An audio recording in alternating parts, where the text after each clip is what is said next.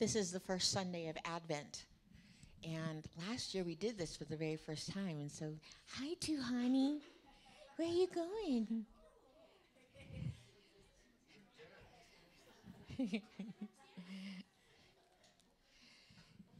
As I was saying, it's the first Sunday of Advent. And this morning we light the candle of hope. And I'm going to read to you from Isaiah 2 through 6. It says, "The people who were walking in darkness have seen a great light. On those living in the land of the shadow of death, a light has dawned. You have enlarged the nation and increased their joy. They rejoice before you as people rejoice at the harvest, as men rejoice when dividing the plunder. For as in the day of Midian's defeat, you have shattered the yoke that burdens them, the bar across their shoulders, the rod of the oppressor. Every warrior's boot used in battle and every garment rolled in blood will be destined for burning, will be fuel for the fire. For to us a child is born, and to us a son is given, and the government shall be upon his shoulder. And he will be called Wonderful, Counselor, Mighty God, Everlasting Father, Prince of Peace. Of the increase of his government and peace there will be no end. He will reign on David's throne and over his kingdom, establishing and upholding it with justice and righteousness from that time on and forever. The zeal of the Lord Almighty will accomplish this. The Lord has sent a message against Jacob. It will fall on Israel. All the people will know it. Ephraim and the inhabitants of Samaria, who say with pride and arrogance of heart."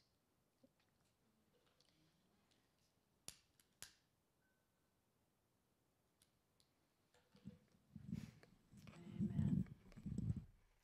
Thank you, Elena, and thank you for bringing the word last week. Yes, Eric and I enjoyed being off and had all of our family home and 3 new babies, which I'll show you a picture of them a little bit later in the message. Just happens to go along with the message. But I am so blessed what God has built here.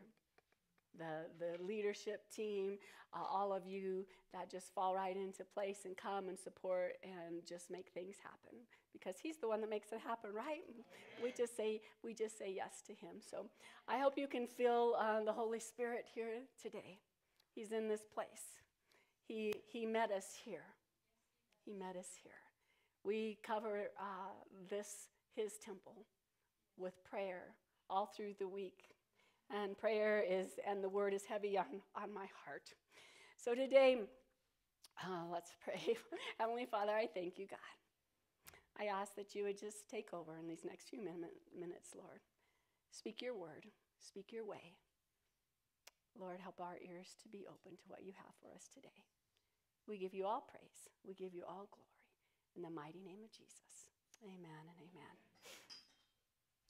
This morning, title is "Come, Lord Jesus, my hope is in you." First week of Advent is hope. Everything changes when we see the face of God. One of my favorite quotes from Priscilla Schreier, because I have found it to be so true, is this: "If I was your enemy, I'd seek to dim your passion, dull your interest in spiritual things, dampen your belief in God's ability and his personal concern for you, and convince you that the hope you've lost is never coming back. And it was probably a lie to begin with." All lies from the enemy. Brene Brown says, "We need hope like we need air. To live without hope is suffocating." Our Advent prayer is, "Come, Lord Jesus, come. My hope is in you." I'm going to share a story, Katiana's story from Israel. There's a slide where you can find it on YouTube, her complete testimony of the invasion on October 7th in Israel. She was interviewed by her pastor, and he calls her a woman of prayer. And when she understood the magnitude that was happening on October 7th, she started to pray to Yeshua, God Almighty, and a miracle happened. So just a few of her things. October 7th, Katiana and her family woke up to the sounds of explosions and gunfire, and they lived in a kibbutz. It's a gathering of homes that are together based on agriculture. So here they were living, and people asked, why would you live there in that kibbutz, settled right on the border of Gaza? They'd lived there for over 22 years, and she said, I only have one answer. God brought us here. We've seen many miracles in the last 22 years as we've got to witness to the people in Gaza. The kibbutz has a WhatsApp chat, and when the terrorists were coming in, she pulled up her phone, and messages were starting to fly back and forth. She and her husband went to their bomb shelter room, and she put on the app. They were under attack, and the believers, she is a Messianic Jew, the believers immediately started praying. They were the first to respond. She says that she stood in the middle of her room, their bomb shelter room, and she raised her hands and she said, Yeshua, Yeshua, God Almighty, we need your help, we need your protection. And her prayers just started flowing as she raised her hands, calling for mercy and protection for her people and for her family. She said she knew there was only 11 soldiers, and she could tell that were guarding her kibbutz, but they would soon be overran. And she said she prayed for God to send his army. Her oldest son, Danny, was at the music festival with the 5,000 people. He and his friends were surrounded by the thousands of terrorists with an absolute massacre. She said, I know, God. I know, Yeshua, you are with him. My son is your warrior. Katiana says she had a supernatural peace during all this time in her heart. The Lord gave her son Daniel wisdom. Those who ran were shot or massacred or taken hostage, but he and his friends went into the forest, and they found a low spot in the forest, and they laid there for the next 13 hours. She was talking to him on the phone, and she could hear his whispers, and she could hear all the chaos in the background. And then she lost connection with him. She trusted God for him. Meanwhile, back at her house, she sees on her security camera, she's watching on her phone, that the terrorists are entering her own house. But she senses God is in this battle. She said, Lord, we are in your hands. Her husband covers her with his body. They are thinking this is their last moments on earth. And this is what is really amazing about her testimony. She grabs her phone and she whispers an audible. She said, they are inside our house. Let's all pray together. Get right with the Lord. So that is, if this is the end, we will all go together to Yeshua. She is thanking and praising God in that very moment, encouraging others to come to salvation. Their kibbutz was completely taken, but God was there. She wondered, how could they fear if they are the children of God? She was reciting the psalm that she's recited many times in the last 22 years for protection. She said, 1,000 may fall at your side, 10,000 at your right hand, but it will not come near you. She can hear the terrorists going through her house, breaking things. They are coming near the bomb shelter room where her and her husband are. They stop. She sees them on the camera. She's preparing herself to be broken into, but they didn't stop. They did not touch the door. Suddenly, they stopped shouting. They stopped breaking things. They just stood right there at the door, but they never reached out and touched the handle. They just stood there, and then they went forward some more. She said usually when the terrorists come, they throw a grenade in the house. They shoot through the bomb shelter doors. However, here, they just stood at the door and didn't touch it. They could not even see it. They passed by the door. They went on to where her son, Jonathan, another son, and his son, a grandson, were hiding. But once again, she could see in her camera, on her security footage, they stopped in front of his door. She's waiting. And again, they did not touch the door, but kept on going. It reminds us of Genesis 19:11, when the angels first pulled Lot inside when the mob was attacking him. Genesis 19:11 says, the angels supernaturally struck the men who were at the door with blindness, so they could not find the door. And this is the miracle that Katiana and her family had and witnessed this day of October 7th. We serve a miracle working God. Amen. Yeshua, in desperate times, we can call on the name of Jesus. Amen. Come, Lord Jesus. My hope is in you. Amen. Today we stand in the gateway of the Advent season.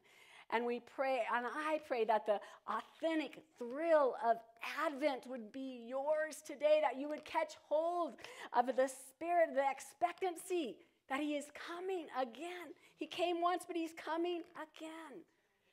The Advent, the glory of the Lord is coming. The breaking of divine into human history, the supernatural into the natural. At times, life is much harder than we could ever imagine. Amen. At times, it feels like God has forgotten to be gracious to us. In times of great darkness, God promises that we can call on the name of Jesus. Come, Lord Jesus. My hope is in you. Elena read the scriptures for today, and I'm going to just read back verse 2 and verse 6 of Isaiah, the prophet Isaiah. Verse 2, the people were walking in darkness. They have seen a great light. On those living in the land of deep darkness, a light has dawned. And verse 6, for unto us a child is born, to us a son is given, and the government will be on his shoulders. And he will be called what? Wonderful Counselor, Mighty God, Everlasting Father, and Prince of Peace. Amen. He is both Wonderful Counselor, Mighty God, and the message of hope was fulfilled in the birth of Jesus. The establishment of his eternal kingdom. The child who would become their deliverer, their Messiah, Jesus Christ. The Apostle John also refers to Jesus as the true light in John 1:9. He said, a true light that gives light to everyone was coming to the world. And Jesus referred to himself as the light of the world in John 8:12. When Jesus spoke again to the people, he said, I am the light of the world. Whoever follows me will never walk in darkness, but will have the light of life. Whenever we see the Christmas lights this season, let them remind us of the light of Jesus Christ. Train your heart to seek the light of Christ by noticing all the lights around you. Everything from the sunrise to the setting of the sun, and maybe even the little light in the back of the refrigerator. That's the challenge. Those red lights of the car in front of you at the stoplight or the stop sign. Let those brake lights remind you of the light of the season, his light. He is our hope. Bethlehem was just the beginning. Jesus was promising a repeat performance. He's promised to come again. We could call it Bethlehem Act 2. However, it's not going to be silent and it's not going to be at night. He is going to come. The skies will open, trumpets will sound, and a new kingdom will begin. Amen? He will empty the tombs and wipe away every tear. Begone sorrow, begone sickness, wheelchairs and cancer. Enough of you screams of horror. Death, you die. Life, you live. The manger invites, even dares us to believe the best is yet to come. Just bring a baby into the room, and this is where I'm going to show you ours. The Blevins babies. So this was us last week. They're just about less than 2 months apart from each other. The little guy on the bottom was 9 days old, and then a couple months, and then Elise in the middle with that beautiful hair. She's the only girl. So when a baby comes into the room, right, it changes everything. Oh, our arms come open, let me hold them. We had a couch, and it was fun. We took picture after picture. Who was going to hold the 3 babies on the couch this time, and who would hold which baby? But our arms come open, and that was a reminder of what Christmas is. The baby that comes, he changes everything. The conversation shifts from perhaps politics to pacifiers and Pampers, This time of year, babies take center stage, and they should, because they are a gift from God.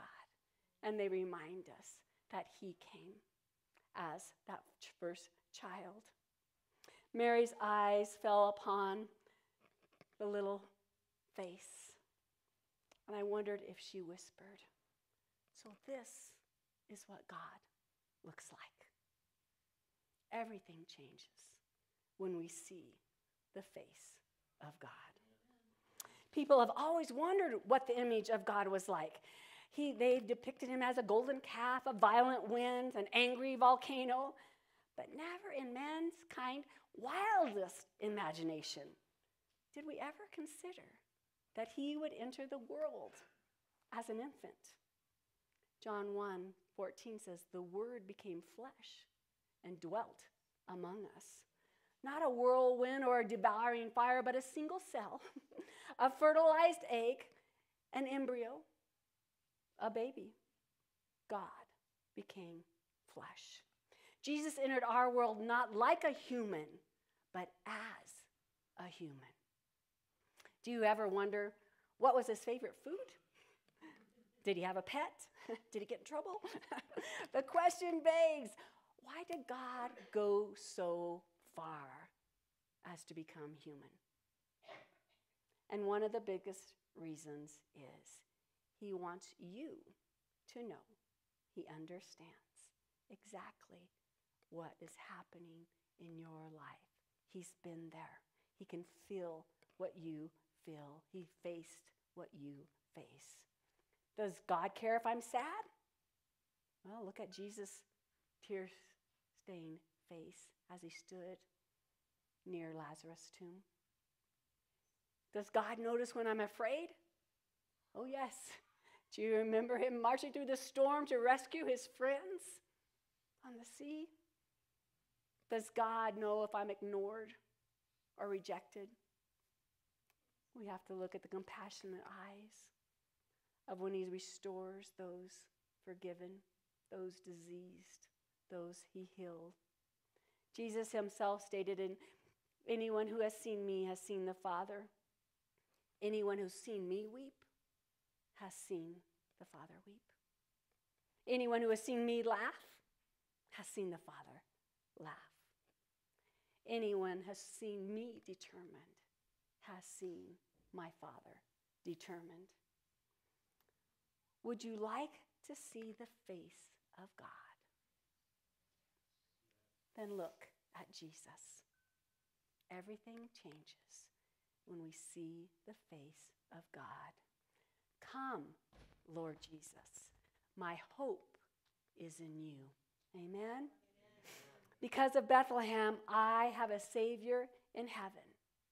Christmas begins what Easter celebrates. The child in the cradle becomes the king on the cross. Because of Bethlehem, love is here. Hope is born. Everything changes when we see the face of God. There's a story that happened in 1926. George Harley founded a medical mission among the Mano tribe in Liberia. The locals were receptive to the doctor and helped him construct a clinic and a chapel. Eventually, Harley treated more than 10,000 patients a year. But during the first 5 years, not one person of the tribe came and visited his chapel. Shortly after the doctor and his wife arrived to Liberia, she gave birth to their first child, Robert, their son. He grew up on the edge of the forest. He was the apple of our eye, Harley said. How we loved our little boy. But one day when he was almost 5 years old, I looked out the window and saw Bobby. He was running, but then he fell down. He got up and he ran some more, and he fell down again. But this time, he didn't get up. The doctor ran across the field to pick up his little boy. And when he got there, he realized that he was feverish. He held him in his arm and he said, Bobby, don't worry. Bobby, don't worry. Your daddy knows how to treat this tropical fever. He's going to help you. Your daddy's going to help you. Dr. Harley tried every treatment he knew, but nothing helped. The fever raged. And in short order, the disease took the little boy's life. The parents were distraught with grief. The missionary went to his workshop and built a coffin. He placed Robert inside and nailed the lid. He lifted the coffin on his shoulder and walked across to find a clearing to bury his son. One of the old men in the village saw him and asked about the box. When Harley explained that his son had died, the old man offered to help him carry the coffin. Dr. Harley told a friend what happened next in his own words.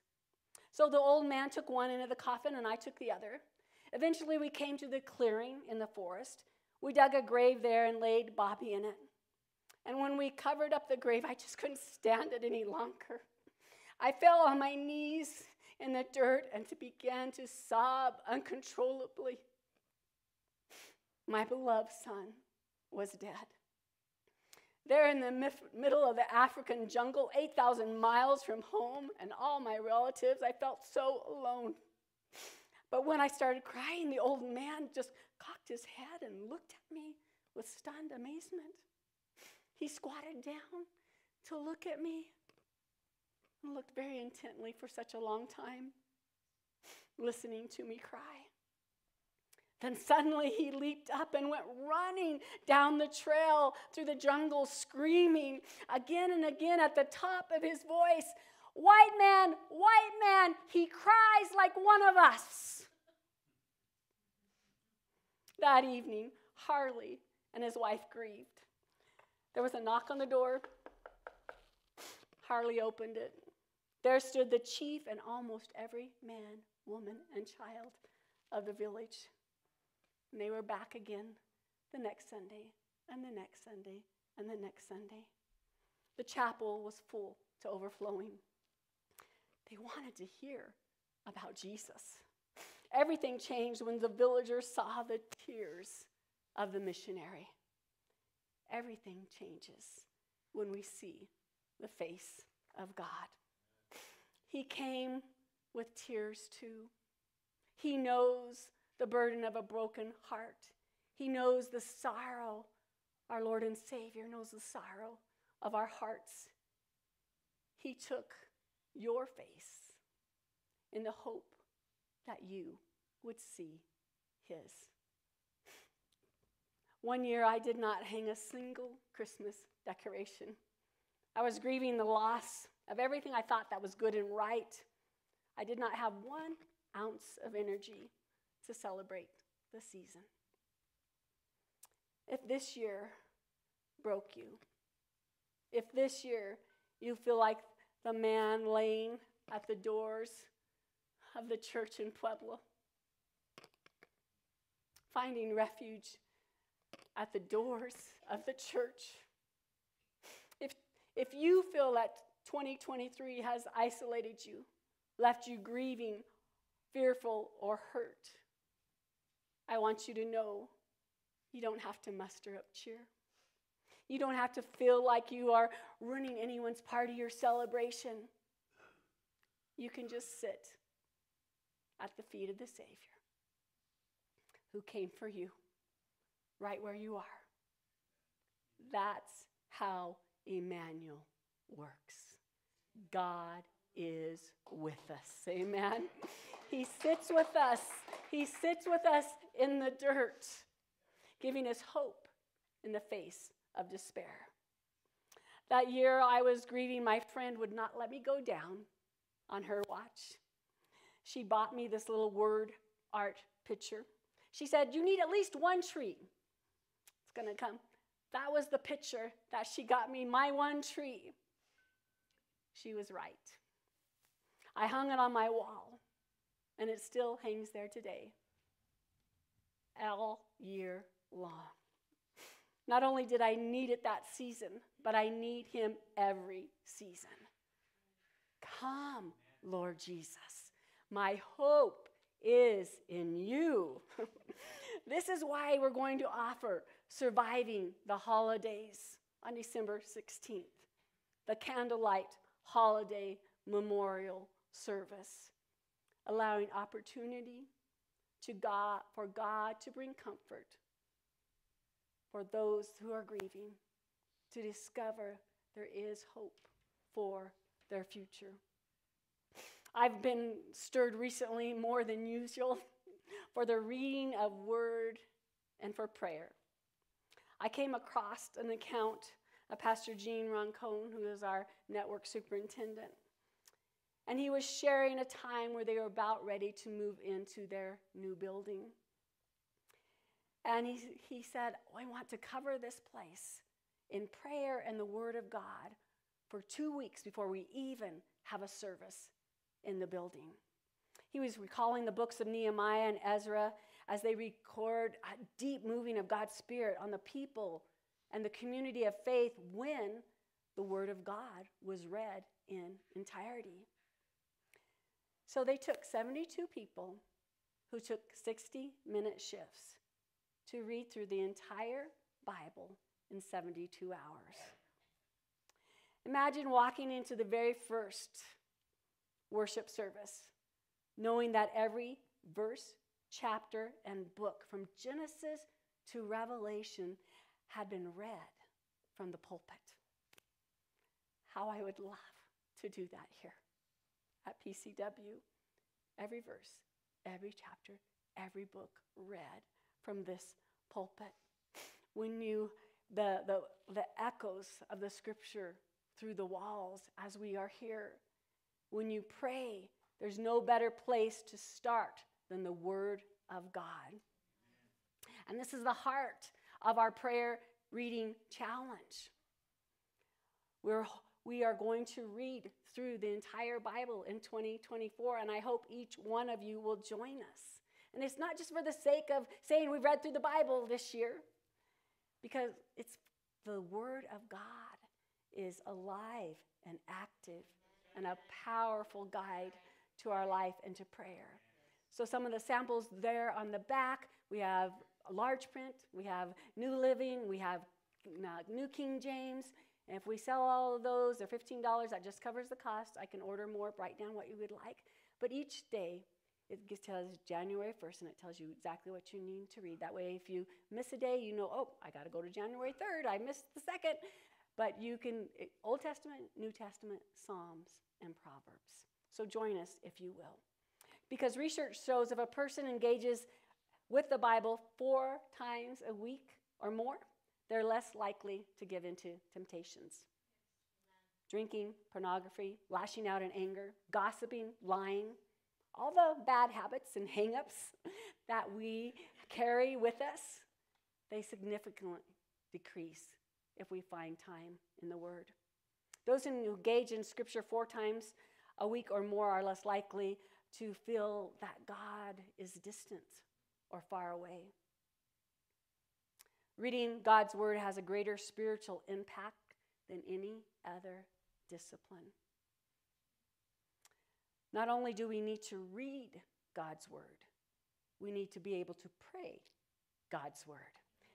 And that's why on January 20th, Elena will lead us, and Lainey will lead us through adding the colored tabs through our Bible through different subjects. So if we want to pray through the favor of God or through anxiety or whatever we might be going through, we can go to that colored tab and immediately find the scripture that will help us pray our need.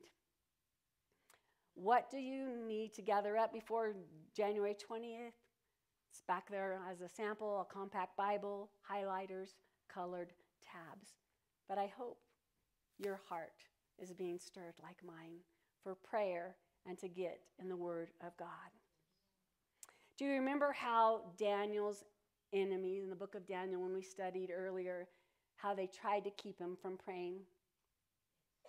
And what was Daniel's response? Did he stop praying? No, he just kept doing what he always did. He went to his altar in the window and he prayed. No law or scheme could keep Daniel from praying. Not even threats against his life. Nothing was more important to Daniel than prayer. And why is Satan so tempted to oppose prayer?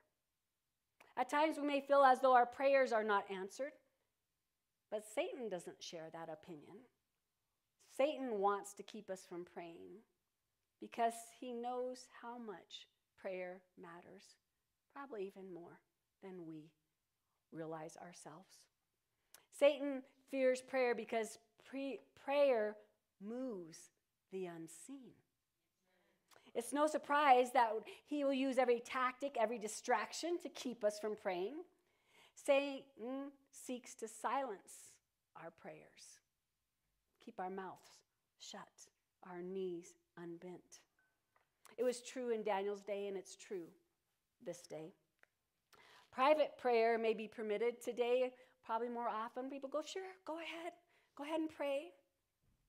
Although it's often ridiculed and usually neglected. But public prayer is attacked. The Barna Group has reported that of the Americans who do pray, only 2% pray audibly with another person or group. And only 2% participate in prayer with their church. And I think that holds true of our Tuesday night prayer. Daniel could have stepped away from his window and no one would have known. But what got Daniel in trouble was his refusal to not pray, to give up public prayer. He would not hide what he was doing. When prayer gets reduced to only a private or personal matter, we limit it. We limit the ability of the believer and how to pray. People are left to figure it out on their own. We may talk about prayer, but we rarely pray. And if we're not careful, we gradually lose our knowledge and passion for prayer. Prayer is something we must be willing to learn and do, something we must continue to grow in. Come, Lord Jesus, my hope is in you. I have a story of Amanda Benedict. In 1911, she was hungry for the baptism of the Holy Spirit. She heard that the Spirit of God had fallen on a small church in Springfield, Missouri. She walked miles to get there, and she was filled with the Holy Spirit. After that, the Lord gave her a great burden for the lost, those around, and she prayed for God to do a mighty work in Springfield, Missouri. She committed herself to fast and pray. She only drank water and ate bread for an entire year, crying out for God, pleading on her face in a grove of trees. She would recite the promise of God, believing that God would do a great work in Springfield. And yes, indeed, sometime later, that grove of trees became the worship center of the First Pentecostal Church in Springfield, Missouri. Amanda Benedict represents the thousands of intercessory prayer warriors that pray and fast for God to do a mighty work. God works through the intercession of his people. The prayer and the fasting we must not neglect as something that has happened only in the past. We must keep it current and growing. We want to keep the spirit of Amanda Benedict present and alive and represented the spirit of the Almighty God as he empowers his people. How desperate are we? How desperate are you for your loved one? How desperate are you to feel God like you used to know him? How desperate are you?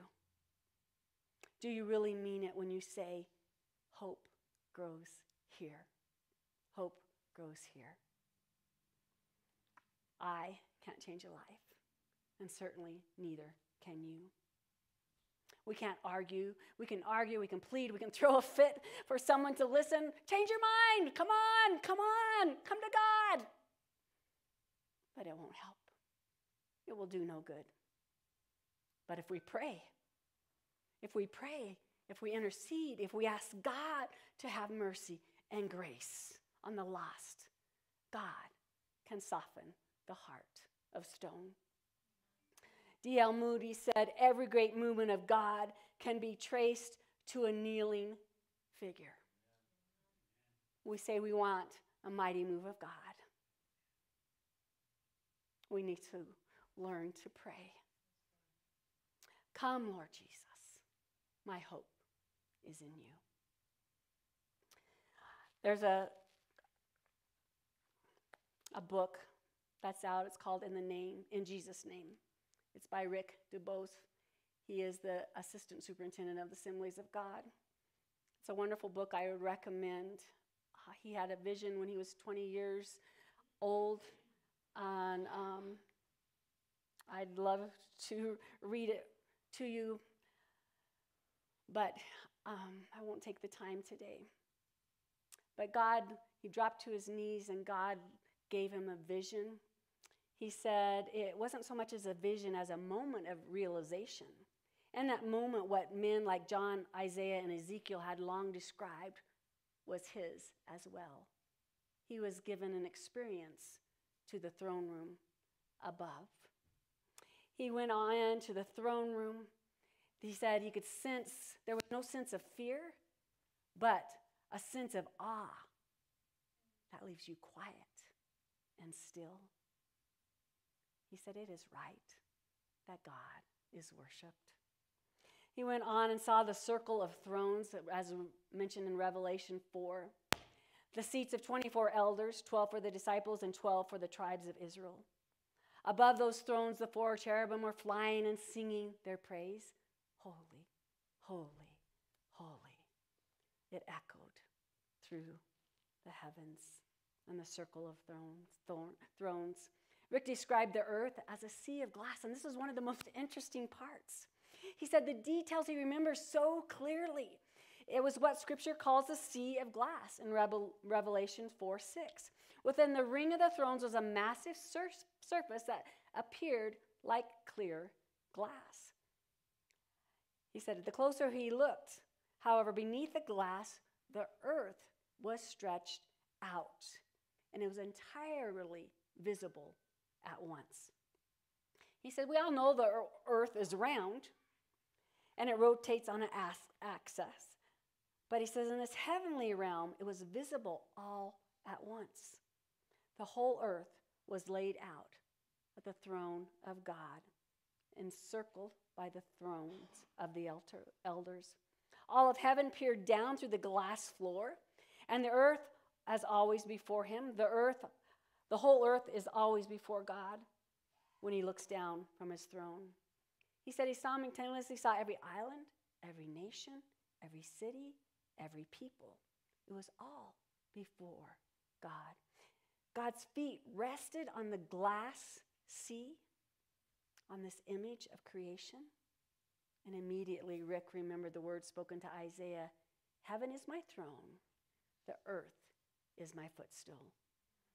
and this intercession of Jesus. He said, across the glassy image of the earth, Jesus was walking.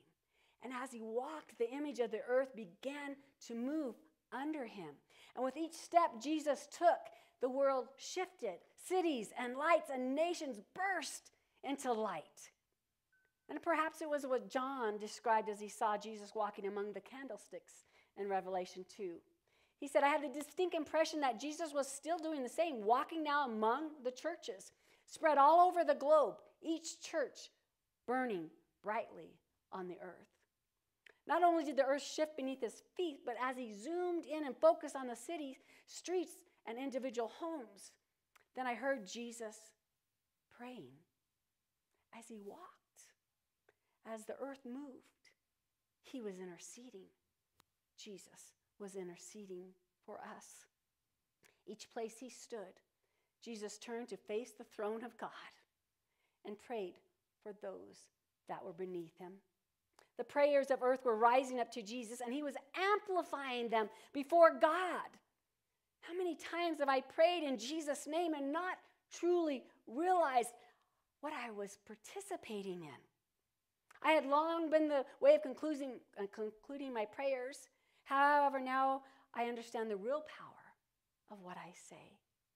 It's not just the formality of we sign the letter sincerely, but when we pray in the name of Jesus, we're offering up prayers into the throne room, and then Jesus intensifies them and magnifies them to our Heavenly Father. What a beautiful, beautiful, beautiful concept. Our prayers are not just in some heavenly queue waiting for our turn. No, Jesus prays them all. They all rise up to him. He amplifies them to the Father on the throne.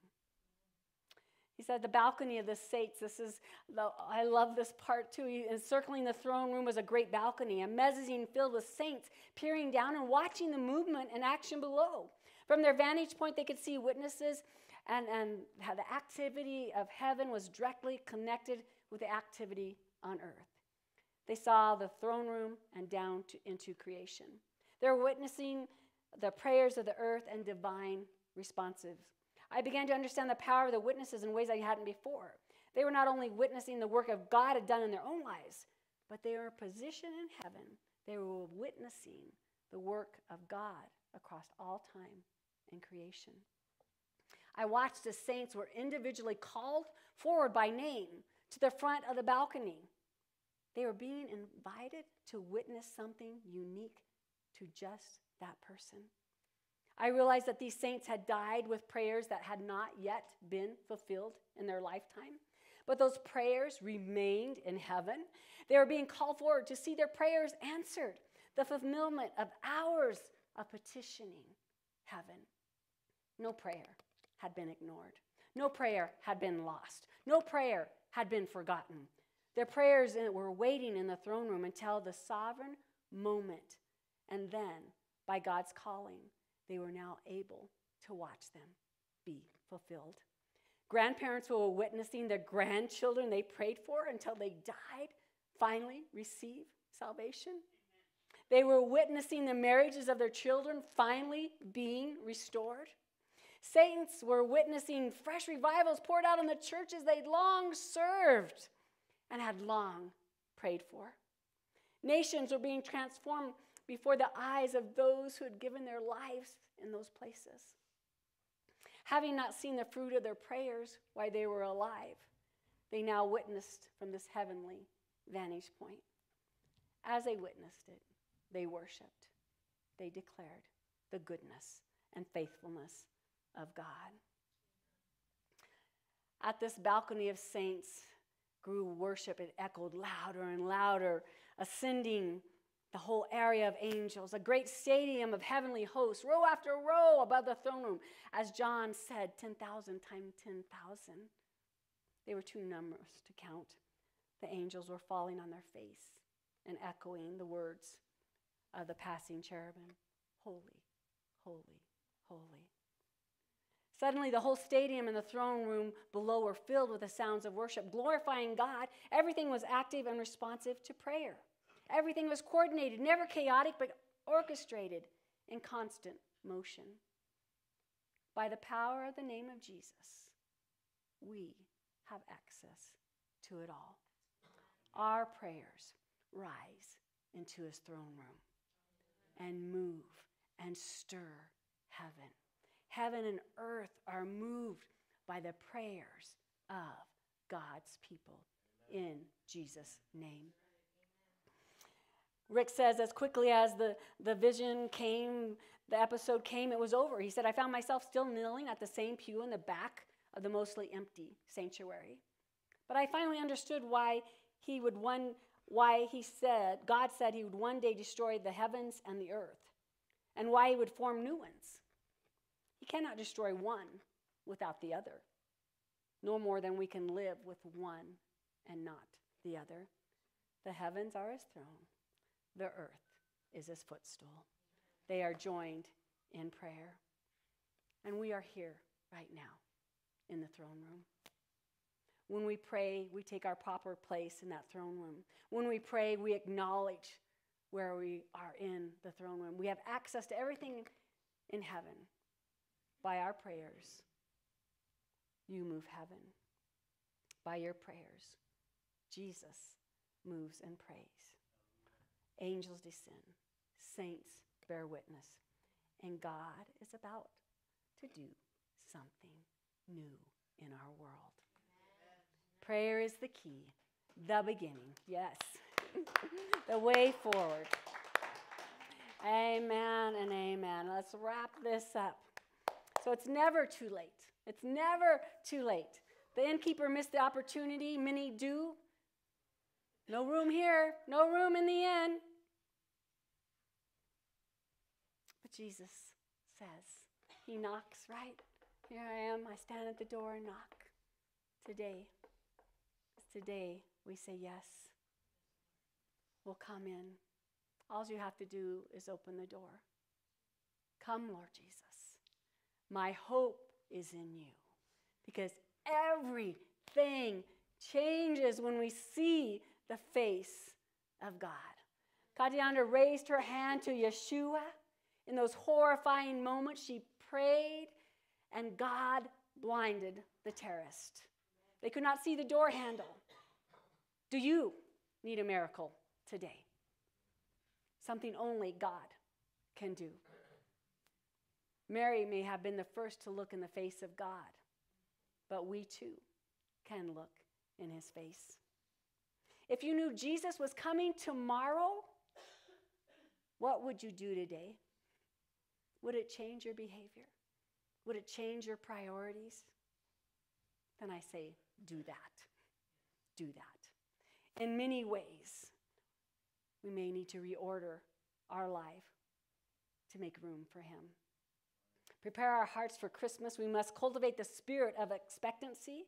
You cannot face a crisis if you don't face God first. Cling to him in the ER when your dreams are falling apart. Say to him, Lord, I need you now. Between the headstones and the cemetery, whisper, dear Jesus, be near to me. Lift me up.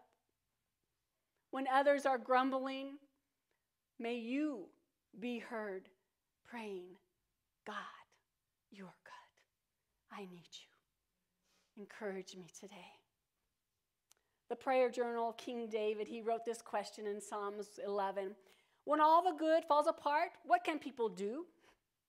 When terrorists attack, when disease rage, when families collapse and churches divide, when all good falls apart, what is the godly response of the unexpected calamities in our life?